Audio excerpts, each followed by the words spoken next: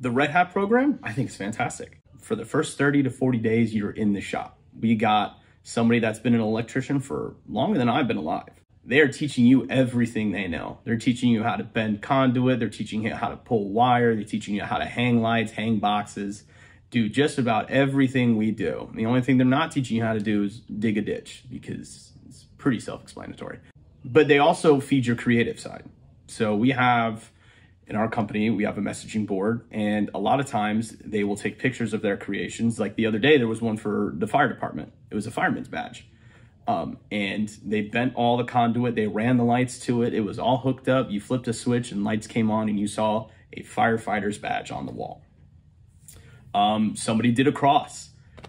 Somebody did, it looked like a KC fountain that they bent all the conduit and did. It feeds their creative side and makes them know, like, hey, you know, we appreciate hard work, but we also appreciate creativity.